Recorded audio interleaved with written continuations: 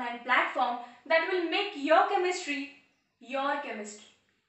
Last part मध्ये आपण काय बघितलं, हाय डेन्सिटी आणि लो डेन्सिटी पॉलिथिन बघितलं आपण. आपले दोन पॉलिमर इथे कंप्लीट झाले, एक म्हणजे रबर, त्यामध्ये पण आपण नॅचरल रबर आणि व्हल्कनाइज्ड रबर असे दोन पार्ट बघितले. लास्ट पार्ट मध्ये आपण हाय डेन्सिटी आणि लो डेन्सिटी पॉलिथिन कंप्लीट केलं. या पार्ट मध्ये आपण स्टार्ट करतोय टेफ्लॉन आणि त्यानंतर आपल्याला काय बघायचं आहे, पॉलीएक्रिलोनाइट्राइल. PAN पॉलीएक्रिलोनाइट्राइल हे तुम्ही माझ्याकडून नाव ऐकलंय, बट टेफ्लॉन अजून नाव ऐकलेलं नाहीये. तो विल स्टार्ट फ्रॉम टेफ्लॉन. बघा, टेफ्लॉनचा जो मोनोमर आहे तो कोण असतो, CF2 double bond CF2. 4 fluorine molecules आहेत म्हणून टेट्रा फ्लोरो, 2 कार्बन म्हणून इथ, 1 डबल बॉन्ड म्हणून ENE. 4 फ्लोरीन म्हणून टेट्राफ्लोरो, 2 कार्बन म्हणून पॅरेंट वर्ड इथ, 1 डबल बॉन्ड म्हणून इन. सो काय झालं, टेट्राफ्लोरो इथिन. हा तुमच्या टेफ्लॉनचा कोण आहे, मोनोमर आहे. सो पॉलीटेट्राफ्लोरो इथिन काय असणार आहे, तुमचा टेफ्लॉन असणार आहे. बरोबर आहे. आता हा काय होणार, टेट्राफ्लोरो इथिन कंटिन्युअसली लिनियर अरेंजमेंट करत जाणार आहे. Linear arrangement. सो याचं स्ट्रक्चर कसं झालं, लिनियर. सोर्स काय आहे, टेफ्लॉन नॅचरली अवेलेबल आहे का, नाही, आपण सिंथेसाइज केलाय. तो कसा आहे, मॅनमेड आहे, म्हणजे कसं आहे, सिंथेटिक आहे. सोर्स झाला. नंतर कोण, स्ट्रक्चर. स्ट्रक्चर कसं आहे याचं, लिनियर आहे. त्यानंतर काय, मोड ऑफ पॉलिमरायझेशन, इट अंडरगोज ऍडिशन पॉलिमरायझेशन. आणखी त्याचा सुद्धा इनिशिएटर कोण असतो, रॅडिकल असतो, फ्री रॅडिकल असतो. नेक्स्ट काय बघतो बघा आपण, पॉलिमरायझेशनची प्रोसेस कसं होणार.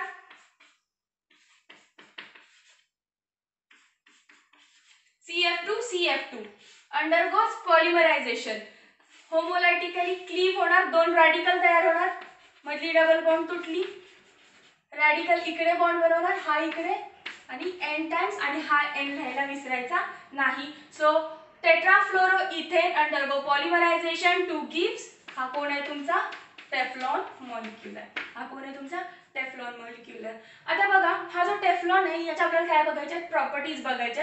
हे 3 पॉइंट सफिशियंट टेफ्लॉनला एक्सप्लेन करण्यासाठी. तो नॅचरल आहे, तो सिंथेटिक आहे, मॅनमेड आहे, त्याचा मोनोमर कोण आहे, टेट्राफ्लोरो इथिन आहे, आणि त्याची पॉलिमरायझेशनची प्रोसेस कोणती आहे, ॲडिशन पॉलिमरायझेशन.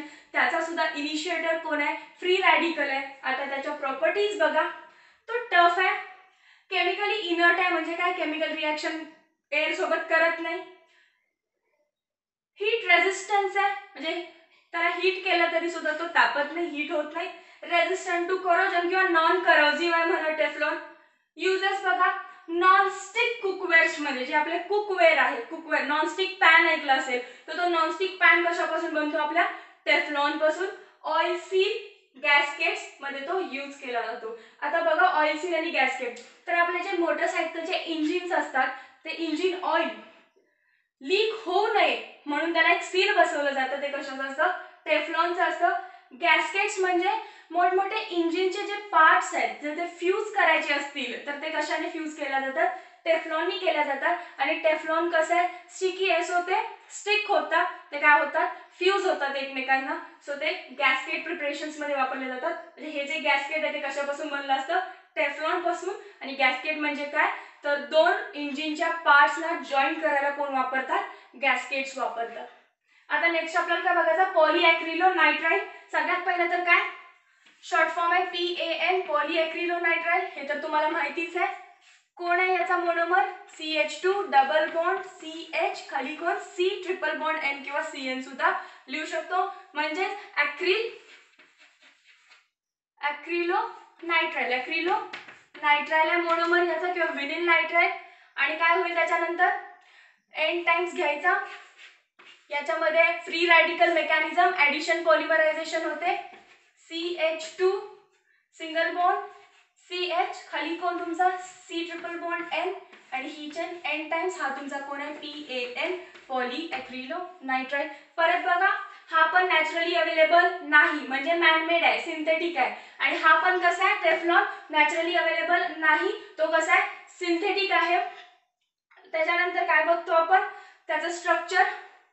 तर हा कशामध्ये जात असतो, ब्रांच मध्ये. बरोबर आहे. ही सायनाइडची कशी आहे, ब्रांच आहे, ब्रांच स्ट्रक्चर आहे, लिनियर नाही. त्यानंतर मोड ऑफ पॉलिमरायझेशन यातही कशी आहे, ॲडिशनचीच आहे. आणि इनिशिएटर सुद्धा कोण आहे, फ्री रॅडिकलच आहे. होमोलायटिक क्लिवेजनीच काय होते, पुढची रिॲक्शन बनते.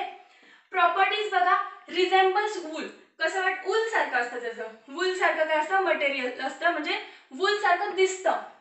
आता बघा आपल्याला घरातल्यांनी पेरेंट्सनी आपल्या काय आणलं, ब्लँकेट आणलं, आपण काय म्हणतो मला वुलन ब्लँकेट आणलं, पण ते ॲक्च्युली वुलन नसतं, ॲक्रोलिनचं किंवा ऑर्लॉनचं असतं. ते ऑर्लॉन म्हणजे दुसरं नाव आहे पॅनला, काय आहे ऑर्लॉन. किंवा तुमचे स्वेटशर्ट्स जे असतात किंवा स्वेटर्स जे असतात वुलन पण आहेतच, पण त्यालाच रिझेम्बल होणारे कोण बनले जातात, ऑर्लॉनचे किंवा पॅनचे, PAN पॉलीएक्रिलोनायट्राइलचे स्वेटर, स्वेटशर्ट, शॉल आणि ब्लँकेट. का, बिकॉज इट रिझेम्बल्स वूल. रिझेम्बल म्हणजे दिसतं, वूल सारखं दिसतं. So this was about Teflon and PAN पॉलीएक्रिलोनायट्राइल. हे आपले आणखीन 2 पॉलिमर इथं संपले. आता आपल्याला पुढे काय बघायचं आहे, पॉलीअमाइड्स. पॉलीअमाइड्स मी बोर्ड रफ करते पटकन, आपण जायचं पॉलीअमाइड्सकडे. आणि पॉलीअमाइड्स ऍक्च्युली आपण शिकलाय, कसा शिकलाय बघा, क्विक रिव्हिजन आहे याचं सुद्धा. पॉलीअमाइड्स हेडिंग द्या. आता तुम्हाला पॉलीअमाइड्स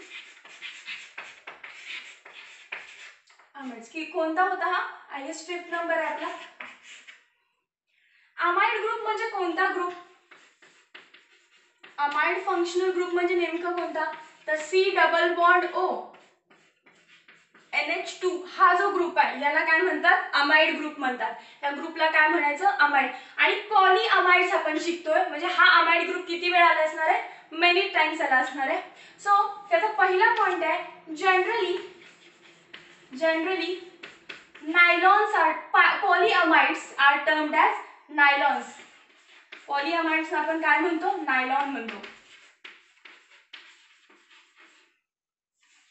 पॉलीअमाइड्स आर टर्म्ड ॲज नायलॉन. नायलॉनचं कापड असतं किंवा तुमचे जे स्पोर्ट्स किट मटेरियल बनलेलं असतं ते नायलॉनचं असतं. Generally पॉलीअमाइड्स R termed as नायलॉन्स. बघा आपण नायलॉन मध्ये सुद्धा 2 टाईप शिकलो, आठवत असेल तुम्हाला तर नायलॉन 2 शिकलोय आपण.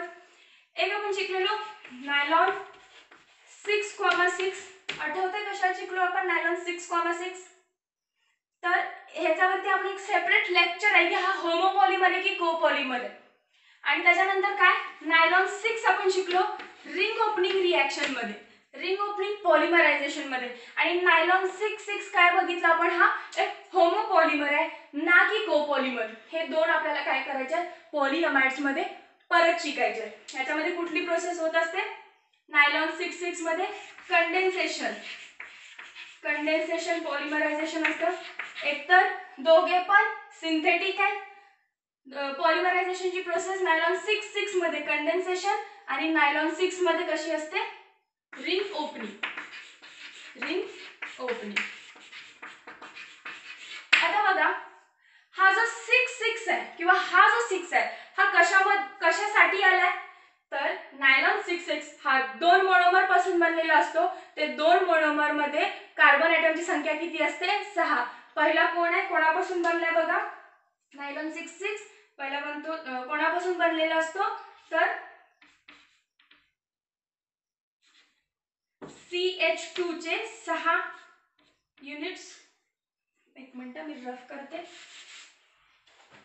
बघा कोणापासून बनलेला असतो, हेक्सा म्हणजे 6 methylene, hexa methylene diamine. Hexa methylene diamine कसं स्ट्रक्चर असतं, हे मिथिलीन हे किती वेळा, 6 वेळा. आणि डायअमाइन म्हणजे काय हो, NH2 आणि NH2, 2 वेळा NH2 ग्रुप. आणि दुसरा कोण आहे याचा मोनोमर, याचा दुसरा मोनोमर कोण आहे, डाय ऍसिड असतो. एक डायअमाइन म्हणजे बेस झाला आणि दुसरा काय असतो, डाय ऍसिड. कुठला डाय ऍसिड असतो तो बघा, ॲडिपिक ऍसिड असतो तो, ॲडिपिक ऍसिड. स्ट्रक्चर बघा, 6 कार्बन पाहिजेत आपल्याला, बरोबर आहे. सो मिथिलीनचे किती असणार, 4 असणार. आणि पुढं C+O8 चा 1 कार्बन काउंट होणार आणि परत इकडे सुद्धा C+O OH चा 1 कार्बन काय होणार आहे, इकडेही काउंट होणार. टोटल 6 कार्बन झाले का? इकडे 6 झाले, इथे 4 5 6. सो हे झालं 6 6. नायलॉन 6 6 कारण हा 2 मोनोमर पासून बनलाय. 6 कार्बन 6 कार्बन म्हणून नायलॉन 6 6. बर, आता हा नायलॉन 6 6 काय ऍसिड बेस रिएक्शन देईल आणि एक सॉल्ट तयार करेल ज्याचं नाव असेल हेक्सामिथिलीन डायअमाइन ऍडिपेट. आणि तो एक सॉल्ट परत कंटिन्युअसली काय होत जाईल, रिपीट होत जाईल. आणि म्हणून तो सॉल्ट काय बनतो, रिपीटेटिंग युनिट बनतो. रिपीटेटिंग युनिट एकच झालं, हा एकच झाला आता. त्यामुळे काय झालं, आपण नायलॉन 6 6 ला काय म्हटलं, होमोपॉलिमर म्हटलेलं. नायलॉन 6 कोणापासून बनतो, नायलॉन 6 बनतो ई कॅप्रोलॅक्टम. ई कॅप्रोलॅक्टम. आता हा जो ई आहे तो ऍक्च्युली काय, इप्सिलॉन. इप्सिलॉन का बघा, ह्याचं स्ट्रक्चर पण कसं आहे, 6 म्हणजे 6 कार्बन आहे. 1 2 3 4 5 6. 6वा कार्बन मी दाखवलाय. आणि हा कोण आहे, NH. आणि हा काय, बॉन्ड. बघा, 1 कार्बन 2 कार्बन 3 कार्बन 4 कार्बन 5वा आणि 6वा कार्बन. 6 कार्बन आहे, डबल बॉन्ड. आणि एक कोण आहे, NH ग्रुप आहे. नायट्रोजन नेहमी 3 बॉन्ड करतो म्हणून एकच हायड्रोजन लागणार. हे झालं नायलॉन 6. का म्हटलं, 6 कार्बन असल्यामुळे नायलॉन 6 म्हटलं. मला नेमकं काय सांगायचंय बघा, मी पोझिशन जे C डबल बॉन्ड O आहे याला कसला ग्रुप म्हणायचं, कार्बोनिल ग्रुप. याला कसला ग्रुप म्हणायचं, कार्बोनिल ग्रुप. आणि कार्बोनिल ग्रुपच्या शेजारच्या कार्बनला, कार्बोनिल ग्रुपच्या शेजारच्या कार्बनला अल्फा कार्बन म्हणतात. त्याच्या साईडला कोण असणार मग, बीटा, त्याच्यानंतर गॅमा, त्याच्यानंतर डेल्टा. आणि हा कोण आहे तुमचा, इप्सिलॉन. म्हणून काय झालं, ई कॅप्रोलॅक्टम. हा जो ग्रुप आहे तो लॅक्टम आहे म्हणून काय झालं, इटा पोझिशनला लॅक्टम ग्रुप आला म्हणून कोण झालं तुमचा, ई कॅप्रोलॅक्टम किंवा इप्सिलॉन कॅप्रोलॅक्टम. कळालं स्ट्रक्चर कसे आहेत, नावं अशीच का आली. ओके, आता याची काय बघायची, पॉलिमरायझेशनची प्रोसेस बघायची. मी बोर्ड क्लिअर करते तिकडचा. अगदी सोपी पॉलिमरायझेशनची प्रोसेस आहे, आपण आधी सुद्धा लेक्चर मध्ये पाहिली आहे.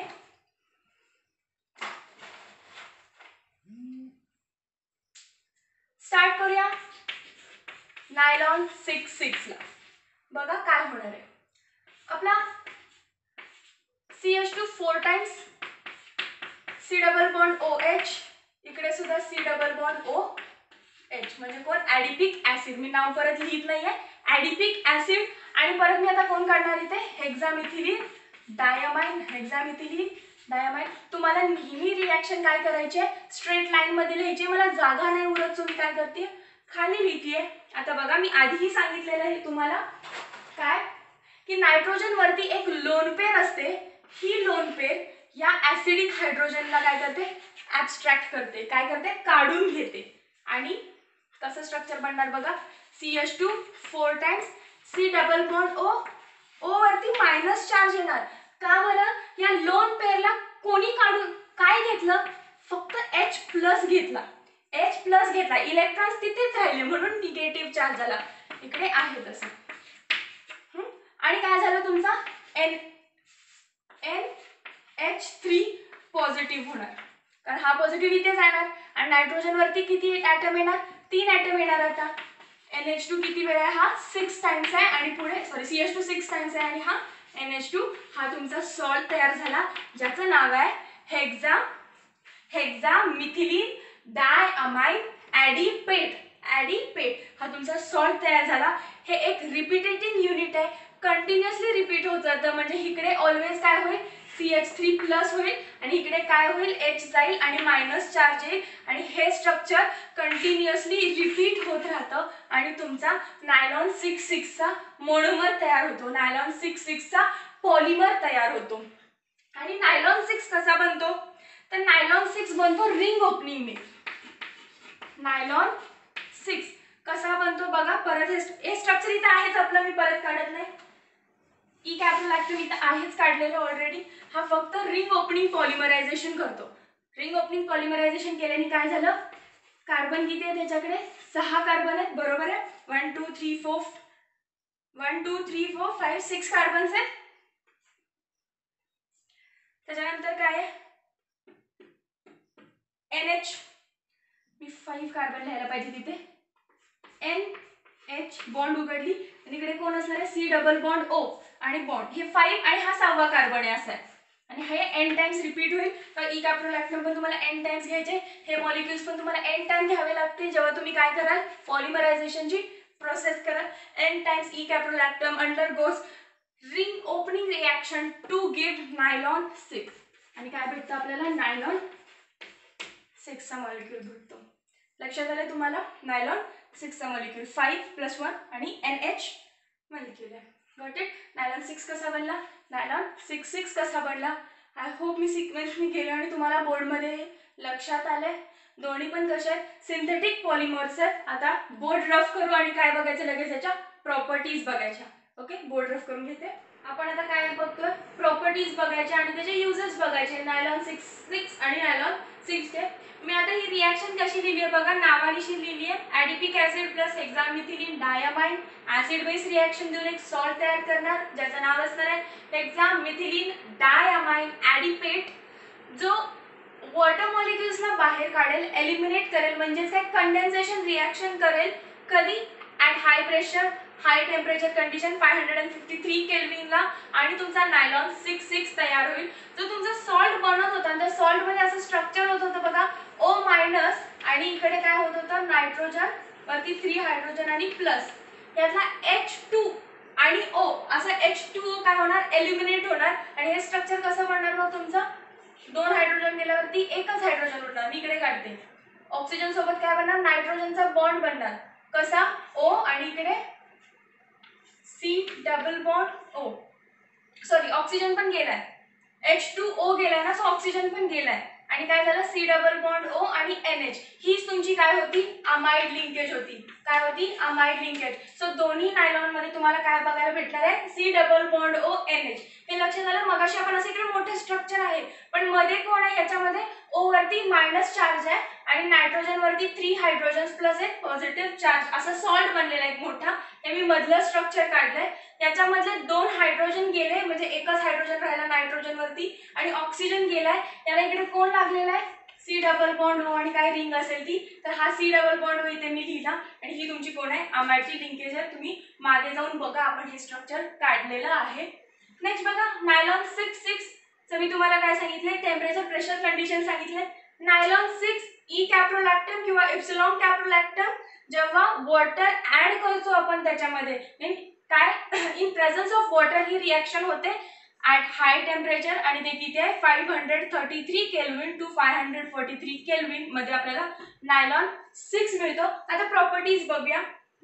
प्रॉपर्टीज मध्ये पहिलंच आहे हा जो मॉलिक्युल आहे तुमचा नायलॉन 6 याचा मॉलिक्युलर वेट 12,000 ते किती आहे 50,000 ॲटॉमिक मास युनिट इतकं बल्की आहे. ते हाय टेन्साइल स्ट्रेंथ बल्की आहे म्हणजे त्याची स्ट्रेंथ पण कशी असणार आहे जास्त असणार आहे. वेट जास्त आहे आणि स्ट्रेंथ पण जास्त आहे. युजेस बघा फॅब्रिक्स मध्ये वापरतो आपण, मेकिंग शीट्स म्हणजे पत्रे बनवतात त्याचे, ब्रिस्टल्स ऑफ ब्रशेस ब्रश जो असतो कोमला सुद्धा ब्रश म्हणतो आपण किंवा आपण सलून्स मध्ये बघतो जे केस आपले झाडायला जो कोम असतो त्याचे जे ब्रशेस आहेत किंवा आपला टूथब्रशचा काय असेल वरती ब्रिस्टल असतात. ते ब्रिस्टल्स कशापासून बनलेले असतात ते ब्रशचे ब्रिस्टल बनलेले असतात नायलॉन 6 पासून. किंवा सर्जिकल सचर्स म्हणजे जे धाग्याने जे आपले टाके घालतात ते नायलॉन 6 चा धागा असतो तो. नायलॉन 6 च्या प्रॉपर्टीज आहेत. हा पण हाय टेन्साइल स्ट्रेंथ नाही याची आणि काय do not soak in water म्हणजे वॉटरमध्ये जरी तुम्ही टाकला तर तो वेट होत नाही ओला होत नाही. युजेस टायर कॉर्ड्स मध्ये टायर्स मध्ये असतो नायलॉन 6 कशासाठी तर त्याला टफ बनवण्यासाठी.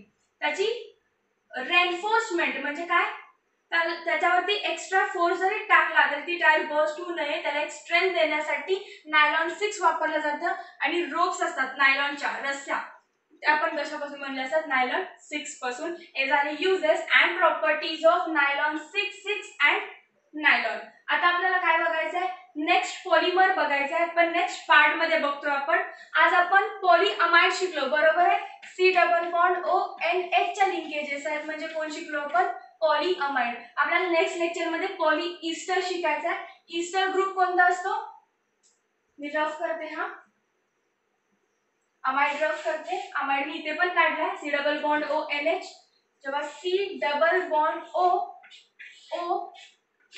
ही जेव्हा लिंकेज येईल तुमच्या पॉलिमर मध्ये जेव्हा ही लिंकेज येईल तेव्हा काय म्हणायचं, ईस्टर. हा ईस्टर ग्रुप आहे. इथे जर मी काय लावलं, पुढची कुठली तर आर ग्रुप लावला, इकडे पण मागे काय लावलं मी, आर ग्रुप झाला. बघा हा ईस्टर फंक्शनल ग्रुप आहे आणि पॉलिमर मध्ये येतो, पॉली मेनी टाइम्स येतो म्हणून पॉली ईस्टर. आपल्याला नेक्स्ट पार्ट मध्ये बघायचं आहे. त्याआधी तुमच्या टेक्स्टबुक मध्ये मला एक काय करायची आहे, नोट वाचून दाखवायची आहे तुम्हाला. मी बोर्ड रफ करते. स्क्रीनशॉट घेतला नसेल तर प्लीज तुम्ही काय करा, युट्यूबचा व्हिडिओ तुम्ही मागे जाऊ शकता, 10 सेकंड्स 20 सेकंड्स मागे जा, स्क्रीनशॉट घ्या, लिहून काढा किंवा पॉज करा. आपण आता काय करायचे, टेक्स्टबुक मध्ये एक ऍक्टिव्हिटी बघायची आहे.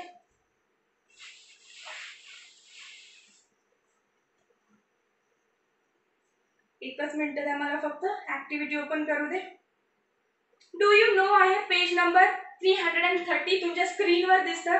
तेच मी जे तुम्हाला आता रिपीट करतेय बघा. When an amino group and carboxyl group present in the same molecule react intramolecularly, the resulting amide is cyclic and is called lactam.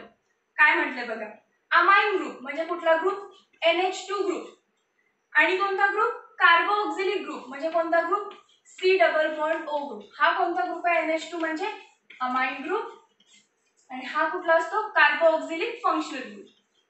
हे जेव्हा दोन्ही एकाच कार्बोऑक्सिलिक फंक्शनल ग्रुप, ओके, हे जेव्हा दोन्ही एकाच मॉलिक्यूल मध्ये प्रेझेंट असतात, जसं आपला ई कॅप्रोलॅक्टम बघितला आपण, 6 कार्बन ॲटम्स, 1 2 3 4 5 6, 1 2 3 4 5 6, 1 2 3 4 5 6 कार्बन आहेत. म्हणजे इकडे कोण असणार अजून, एम एच आणि हे बघा, 1 2 3 4 5, इथे पण कार्बन ॲटम आहे, असे 6 कार्बन ॲटम आहे. एकाच मॉलिक्यूल मध्ये कार्बोऑक्सिल ग्रुप आहे, C double bond O, कार्बोऑक्सिल group आहे, आणि दुसरं कोण, OH म्हणजे तो काय झालाय, एलिमिनेट झाला वॉटर मॉलिक्यूल सोबत. आणि दुसरा आहे NH2 म्हणजे कोण ग्रुप आहे तुमचा, अमायनो ग्रुप आहे.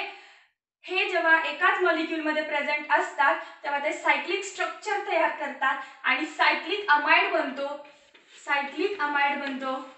या सायक्लिक अमाइडला काय म्हणायचं, लॅक्टम म्हणायचं. म्हणून आपण ई कॅप्रोलॅक्टम म्हटलं, बरोबर आहे, लॅक्टम म्हणायचं. LA स्पेलिंग बघा, LACTAM, लॅक्टम, AM. दुसरं कोण आहे, अ cyclic Easter form by इंट्रामॉलिक्युलर reaction of हायड्रोऑक्सिल and कार्बोऑक्सिल group. दुसरा कोण बघतोय आपण आता, अमाइन ग्रुपच्या बदलात कोण आलं, ग्रुप बदलला, OH ग्रुप आला. OH म्हणजे हायड्रोऑक्सिल ग्रुप. OH म्हणजे काय, हायड्रोऑक्सिल ग्रुप. हायड्रोऑक्सिल ग्रुप आला. आणि कोण आहे दुसरा, कार्बोऑक्सिल ग्रुपच आहे, बरोबर आहे ना, हा कार्बोऑक्सिल ग्रुपच आहे. एकाच मॉलिक्यूल मध्ये आले आणि त्यांनी जर काय केलं, सायक्लिक स्ट्रक्चर तयार केलं. आता कार्बोऑक्सिल ग्रुप म्हणजे C डबल बॉन्ड ग्रुप. आणखीन कुठला, हायड्रोऑक्सिल ग्रुप म्हणजे OH, OH. पण मी त्यातला काय करतेय, OH आधी काढते. याच्यात पण कोण असतो, C डबल बॉन्ड OH असतो. बघा, हायड्रोऑक्सिल म्हणजे तुमचा OH ग्रुप आणि कार्बोऑक्सिल म्हणजे C double bond OH group. पण यातनं मला वॉटर मॉलिक्यूल एलिमिनेट करायचा असतो तर मी यातला H रफ करणार, याच्यातला OH, H2O गेला बाहेर, H आणि OH म्हणजे H2O बाहेर गेला आणि हे काय होतं, सायक्लिक स्ट्रक्चर तयार होतं. जेव्हा C डबल बॉन्ड O आहे आणि सायक्लिक स्ट्रक्चर तयार झालं तेव्हा ह्या मॉलिक्यूल्सना काय म्हणायचं, लॅक्टम. स्पेलिंग बघा, LACTUM, लॅक्टम. काय म्हणायचं, लॅक्टोन. काय म्हणतोय आपण, लॅक्टोन. काय म्हणतो आपण, लॅक्टोन, LACTONE. काही कन्फ्यूज करण्याची गोष्ट नाहीये. अमाइड तुम्हाला माहित आहे, C double bond O NH2, तो जर सायक्लिक फॉर्म मध्ये आला, C double bond O NH, of course दुसरा N काय असणार आहे, रिंगने सबस्टिट्यूट झाला. So cyclic amides R called as लॅक्टम and cyclic esters R called as लॅक्टोन्स. He note आहे फक्त, बाकी काही एक्स्ट्रा ह्याच्यामध्ये नाहीये. आपण नेक्स्ट पार्ट मध्ये स्टार्ट करतोय, पॉलीईस्टर्स. पॉलीईस्टर्स, आणि जर ते सायक्लिक असतील तर ते काय होणार आहेत, लॅक्टोन्स होणार आहेत. बघूया आपल्याला काय शिकायचं आहे. जॉईन करा नेक्स्ट पार्ट मध्ये.